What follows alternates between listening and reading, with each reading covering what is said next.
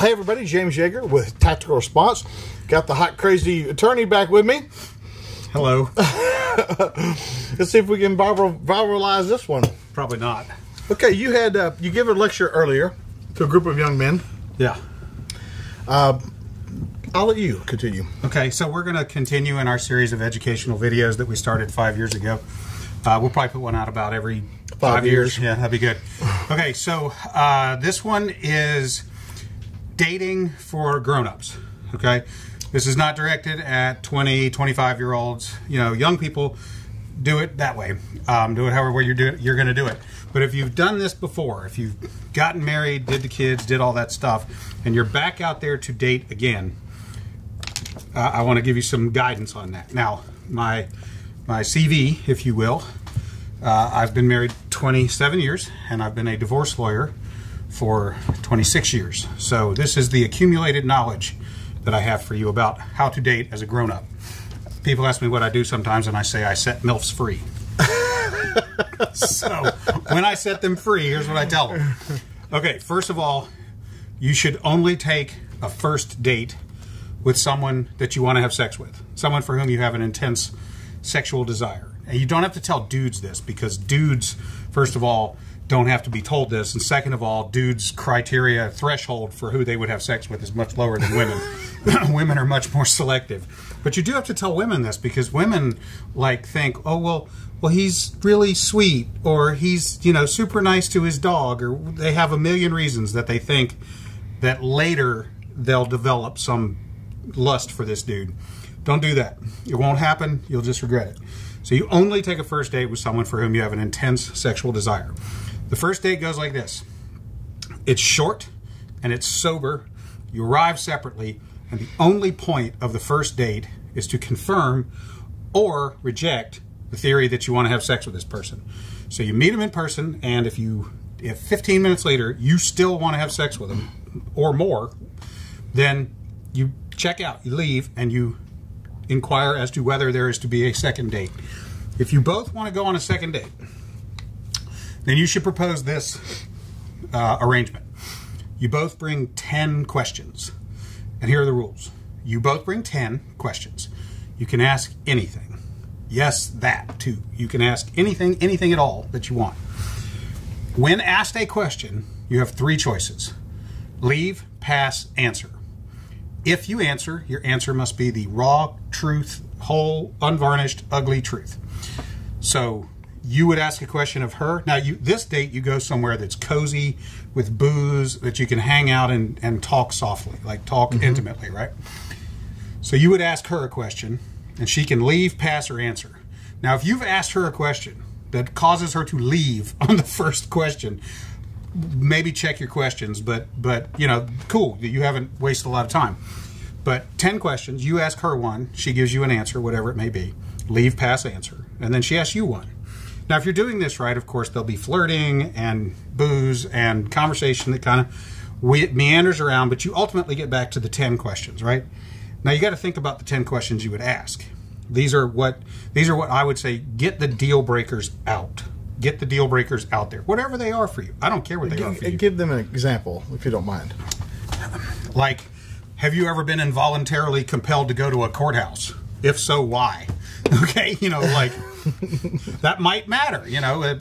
It's funny because I run this past women and they go, I don't know, that doesn't sound very romantic. And I'm like, it's not romantic. Right. It's microwaved intimacy to see if you can get somewhere with this relationship, because you're 40 or you're 50 and you don't have 6 months or a year to waste to see if these things organically, these questions and deal breakers organically emerge. You're just going to blaze right through them, right? So, you know, that might be a deal breaker for a woman. Oh, yeah, I have 3 domestic violence arrests. Good to know. Might not have asked that unless we were doing it this way, right? So you get 10 questions back and forth. If you're both sitting there satisfied with the 10 answers you got, go home and have sex, because you started out intensely sexually attracted to this person. You've now gone through the process of weeding out 10 potential deal breakers both ways. And if you're smart, you'll listen to the questions that are asked of you as well, because those are instructive. Those are telling you what she's making important, right? If you're both happy with the 10 answers, go home and have sex. And if that works out, y'all have got a shot. Like, that might work. A chance. You got a chance. You've got a chance, you know? And because I think, and it doesn't sound romantic, it's not romantic. Right. It's efficient and effective, and it compels people to check, first of all, what's important. What are you really looking for? Like, you can't show up with 10 meaningful questions without really kind of doing an inventory on yourself. What am I really after here? What are the criteria that I'm looking for? Hell, I might, you know, if it was me, and if my wife sees this, no, I'm not planning anything, but if it was me, you know, I might say, tell me about the last book you read. And if she went, I don't really read books. Okay. You know, that's an answer. Not one I'm thrilled to, but okay, fine. Your wife not read a lot? Well, she reads. She listens to books. She likes to listen to books. That's yeah, good she likes to listen to books. She spends a lot of time working by herself, so she listens to books. But I'm joking. So whatever it is you like, you know, you have to go through the process of figuring it out. And it'll spare you like 6 months down the road from having this awkward moment where you're like, oh my God, you voted for Hillary? I gotta go. Yeah. You know, or you've gotten to know their dog, you've met their children, you know, and now you got shit at her house and now it's awkward. Like, blaze through that and then pause and be like, okay, you know, like, and it's like an artificial moment where you can set aside the bullshit. Because I imagine that a lot of this dating dance is presenting a false persona, presenting like your best behavior or the version of you wish people would believe. Right. But it's not. Well, and guys do that in the hopes that by the time you figure it out, you got laid. You're stuck. Yeah, you know? yeah, you got them, right? Like, oh, they figured it out, but not before. Right. So yeah, so like I think this is a way, and again, this is not for the young people who are going to fall in love for the first time and all that.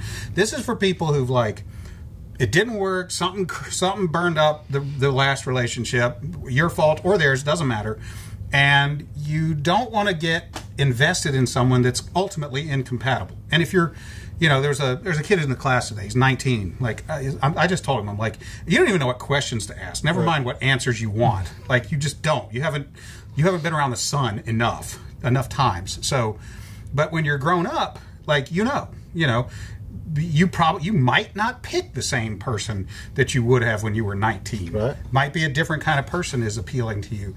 So you have the chance to like really get to know someone quickly, expose all the, hey, I think it would be easy. Like if I had some deep, dark secret, you know, that I was like ashamed of, and I threw it out there on the second date because she asked, and she didn't get up and leave. Whew. Like, oh man, that's a relief. That's like I killed a man in Reno one time. Right, yeah, you know, right. So that's and something subtle, and it's a tactic. It was kind of subtle. He didn't say, "Have you ever been arrested for domestic violence?" No, he said, he zoomed out. Have you ever been to the courthouse unwillingly? Yeah, involuntarily. And so that opens it up to so many other possibilities. So don't be narrow with your question. Be broad with your question. Yeah, like, but it forces you to think about what you're really like. If you don't care how much money someone makes or has, or if they're even bad at money, okay. But if that's really something that, like, if you know that in your last 2 relationships it was the money that blew things up, because you're like balancing the checkbook every 10 minutes and she's off just like at Target getting shit, and that drives you insane, then you need to know that about yourself. If you can't afford Target, you need. I'm just saying, it's not so much the affording; it's the bookkeeping. Some people are really fastidious about the bookkeeping, right? So if it drives you crazy that your girl won't bring a receipt to you, then you know you need to like be self-aware enough to know that maybe you want to ask her, you know, how organized are you with finances and stuff? So you divorce A's. What he's giving you is an option between a blind date and online dating. Right. He's giving you something in person. It's kind of like the best of both worlds. It's in person, but it is such a thorough and fast selection process that it offers you a more personal thing. And even on the online dating, you're not going to say, you've been arrested for pedophilia. No, like, I mean, this is only something you can do with like a person that you have personal access to, right? But a lot of times I'll explain this to women and they kind of go, I don't know about that. But then they sit and they go, you mean I can ask him if he's ever been arrested? Yes. The rules are you can ask anything. You mean I can ask him how much money he made? If that's important to you, yes. And then if you ask him that, he can then sit there and go, if that matters to you enough to make it your third question, that may be a problem. Yeah. You know, that may not be, you know. So, like, leave, pass, answer, right? Mm-hmm. Like, and imagine the question number 3 comes, and it's just the fact that someone would ask, not that they would ask today, that they would ask ever, is you're out. You just say, you know what? I'm sure you're a lovely person. I don't think we have a future. I got the tab. Peace out. No hard feelings. You don't have to go get your shit. You don't miss her dog. Just...